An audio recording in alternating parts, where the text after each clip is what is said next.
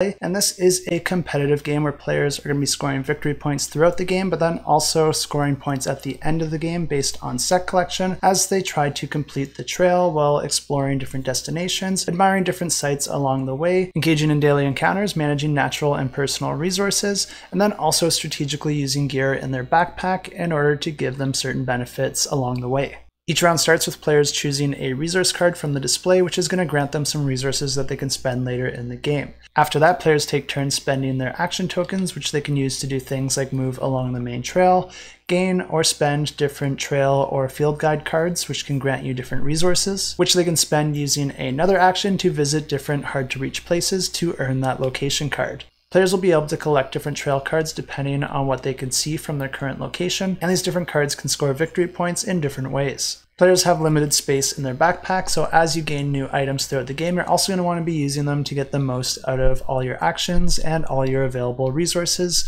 because if you're not able to reach the end of the trail, then you're not eligible to win the game. But if you're running low, you might also be able to spend an action to visit a nearby lodge and restock on your supplies. The game continues to play like this until the end of the game, and the player with the most victory points at the end wins the game.